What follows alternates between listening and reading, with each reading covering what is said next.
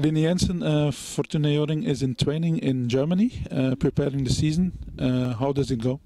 It's go well. We have a good trip down here and played 2 matches. And we have won 2 matches and a new team, and it's a good start for us to be here. And so it's great. Yeah. You play central in defense.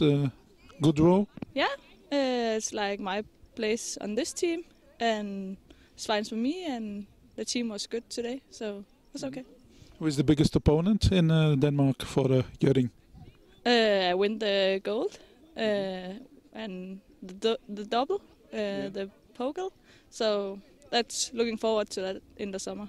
And that's against Brøndby, probably, yeah? Yeah, exactly. We have a good games against Brøndby, and I think we meet them 5 times in this tournament. So yeah, that's good. Okay.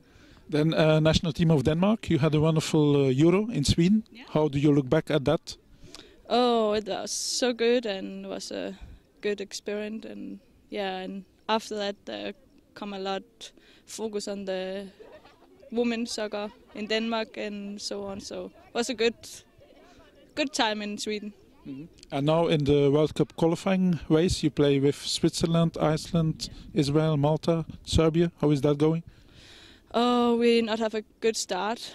We lose to Switzerland and play 1-1 against Serbia. So it's not a good start for us, but we still win and going for that we want. So we're looking forward to the next match. So that's nice. Okay, and what is your goal with Hjörring or with Denmark in the coming years? For Hjörring, we of course go after the double to the summer.